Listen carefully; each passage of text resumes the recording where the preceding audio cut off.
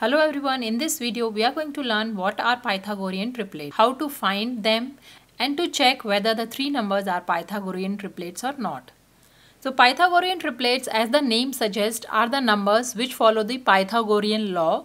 That means the square of one of the numbers is the sum of the square of the other two numbers.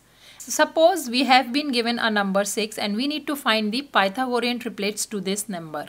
The method for finding the Pythagorean triplets is very easy.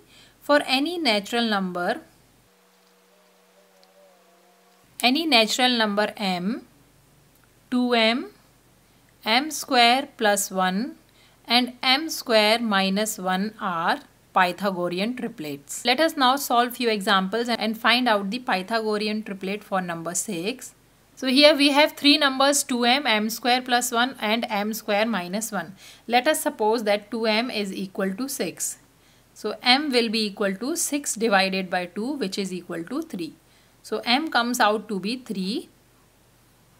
Now the other two numbers will be m square plus 1, which is equal to 3 square plus 1, which is equal to 9 plus 1 gives us 10. And the other number will be m square minus 1, which is 3 square minus 1, and it comes out to be 9 minus 1 equals 8. So the other two numbers are 10 and 8. The three numbers are 6, 8 and 10. To check whether the three numbers are Pythagorean triplets or not, we will take the biggest number among the three. So biggest number is 10. The square of the biggest number will be equal to the sum of the square of the other two numbers. Let us check whether these numbers follow this or not. So 10 square is 100, 6 square is 36 and 8 square is 64.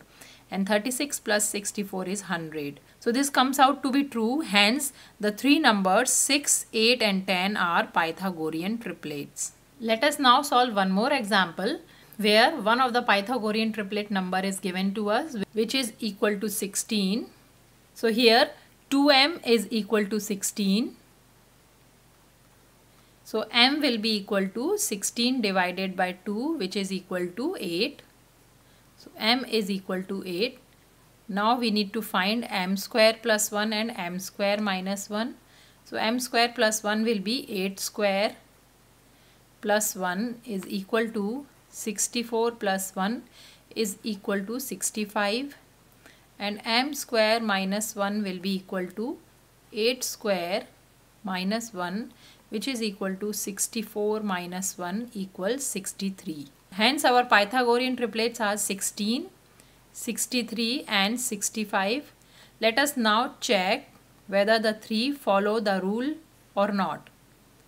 So 65 square should be equal to 63 square plus 16 square for these numbers to be the Pythagorean triplets.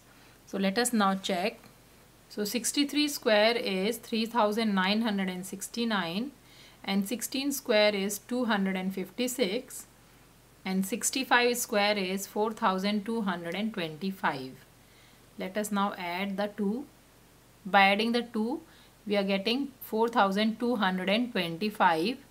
That means the three numbers 16, 63 and 65 are Pythagorean triplets.